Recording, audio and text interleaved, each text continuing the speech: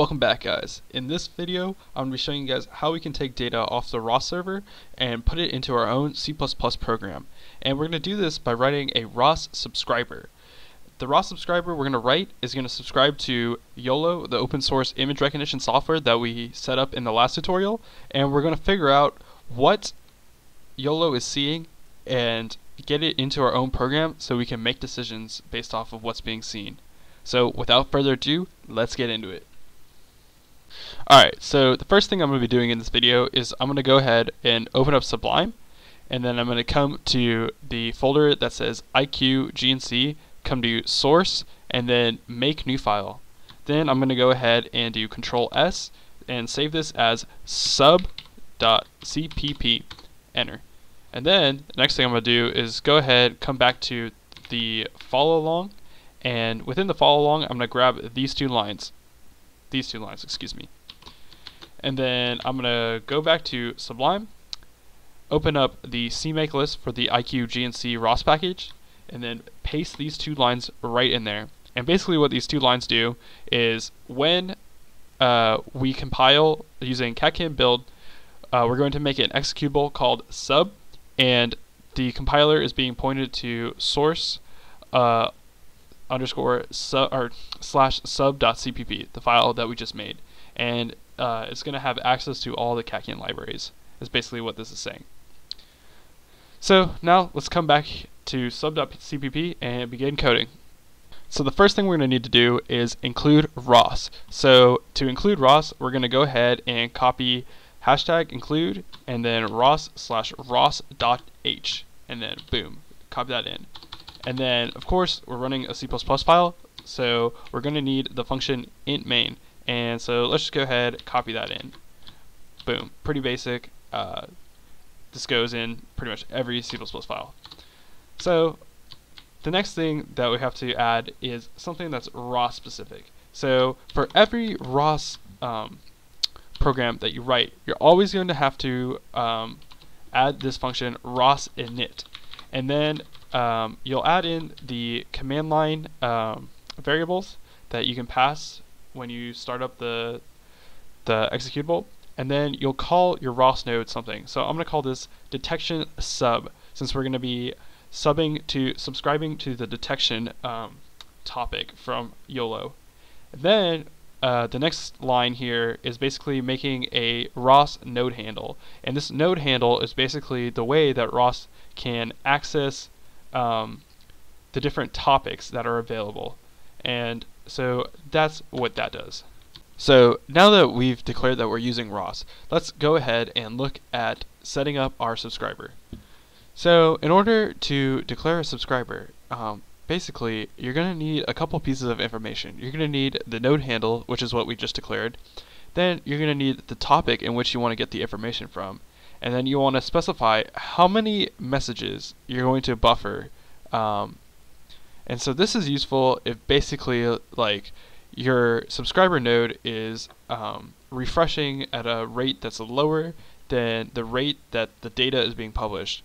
So in that event, you may not be getting all of the messages. So you may want to have a little bit of a buffer so that your subscriber can catch up. However, in my experience, I usually specify this as 1 because I usually just want the latest and greatest data. And then finally, usually specify a callback function. And this callback function is basically where you're going to take the message, deconstruct it, and then basically manipulate the data and decide what you're going to do. But there's a couple pieces of information that we don't have here, and that is basically the topic. And we want to figure out what topic we want to get our data from. So if we go ahead and launch darknet, which is the node that we want to get our data from, we can go ahead and run some of the ROS commands that we learned in previous videos and figure out what data is available. So let's go ahead and run darknet right now. Alright, so although it can't find an image stream, we can still see the topics that are being published and subscribed. So let's open up another terminal and run ROS topic list. Alright, so we see a couple different topics here. So there's bounding boxes, check for objects, and a couple different topics, or a couple different topics that control how YOLO is operating. There's the actual detection image with the bounding box. This is basically just publishing if it's found objects or not. But what we're really interested here is this topic right here, darknet bounding boxes, and this is what we're going to build our subscriber for. So with that, now that we figured that out, right, we can go ahead and put that in our subscriber. So it'll end up being this ROS subscribers sub, we'll call it sub, equals n, which is our node handle, dot subscribe, and then our topic, which is the darknet ROS bounding boxes, one message buffer, and then detection CB, which is our callback function. So let's go ahead and copy this in to our program. Boom. Alright, so there's one more tiny little thing that we need to add to our int main function, and that is ROS : spin. Boom.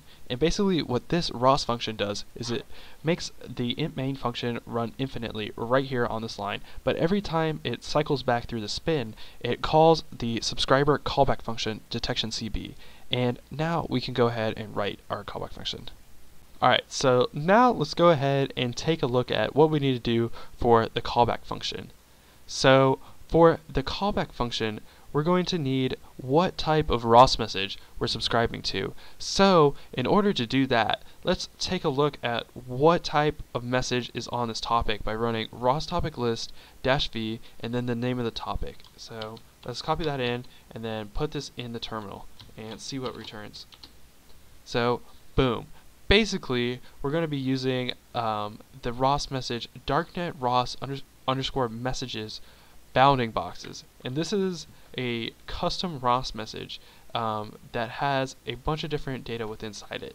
So let's go ahead and see what kind of data is inside here. So if we go ROS message show and then the name of this topic, we can see what is inside here. And basically you have a header which has a timestamp and then the frame ID, and then you have an image header and then a timestamp and the frame ID. And so typically this right here is the header from the actual image, and this timestamp is different from this one because this timestamp is basically the one where the image has already been processed and the detections have happened, and this one is basically where the original image was taken. And so you can figure out how much time it took to process by subtracting these two headers. And then in here we can see x, y, x, y, and so basically this is the bounding box, and then it also has the probability and the class is what object it is seeing. So this is the data that we want to get. So let's go ahead and write our callback function so that we can find this data.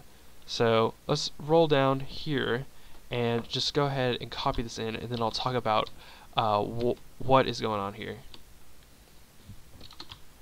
Boom. Okay, so in our callback function, this is called every time we're spinning, and this just happens over and over again.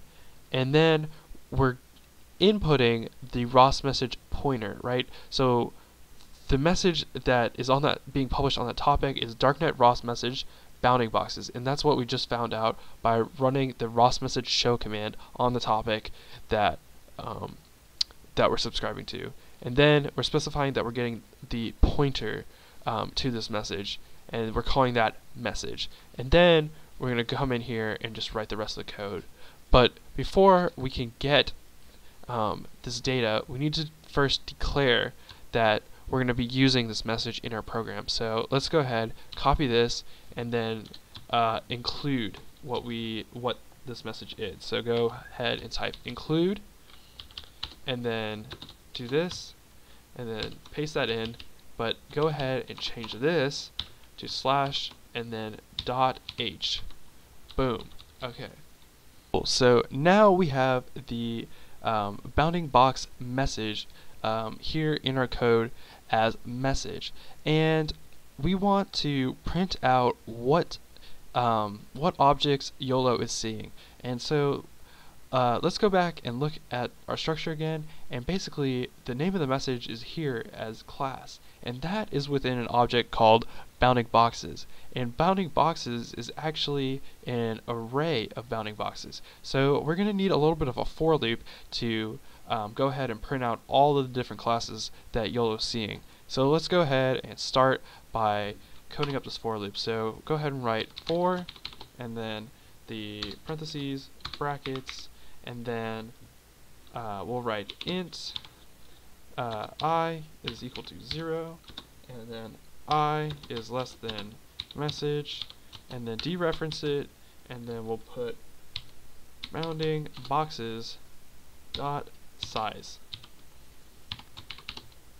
and then go ahead and put I plus plus. And basically this for loop will just go through and run once for each bounding box that is in the message. And in here we want to go ahead and print out what type of object YOLO is seeing. So let's go ahead and use ROS underscore info, and then close that, and we'll put %s and detected, and then go ahead and dereference the message again, but this time go ahead and grab the class. So bounding boxes of I, and then dot class dot C string. And so basically one thing you need to note here is this C string function is a sub-function of the object string in C++, and ROS is actually expecting a C string, which is actually just an array of chars. So it doesn't recognize this string class, so we go ahead and use the sub function, which goes ahead and just converts this string into a char array, which then we can go ahead and output on the ROS info. But this looks like it should run, so well, after we add our semicolon, that should go ahead and run. So let's go ahead and save this, and then make sure our make list is saved as well, and then open up a terminal and go ahead and cd into catskin, and then run catskin build. And let's go ahead and just wait for this to build up. Boom, it looked like it worked. So let's go ahead and test it out using the simulation that we've been using in the last couple tutorials. So let's go ahead and just open up a couple terminals here, and first one we'll run ROS, and then launch, and we'll make it iq_sim, and then hills.launch. Boom. And while that's booting up, go ahead and run the Articopter software in the loop.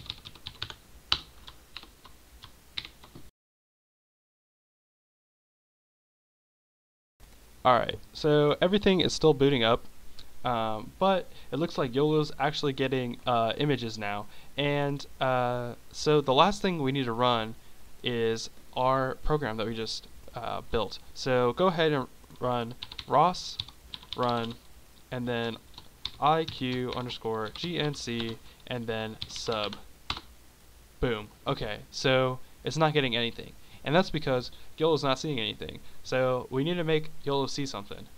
And in order to do that, we need to take off our drone and make sure our drone can see the truck and the guy. So it looks like our drone is ready to fly, so let's go ahead and go over to the map proxy terminal, which is here. Type mode guided, and then arm throttle, and then take off 10, and click back to where we are. So it detected a couple of false detections at the beginning, a knife and a bird. So YOLO isn't perfect, but it's pretty damn good. So now we can take this data and write some really cool programs based off of what the drone is seeing. So in the next video, I'm going to show you guys how we can write a really cool search and rescue program based off of what the drone's seeing. So until then, I hope you enjoyed what you learned in this program. Peace out.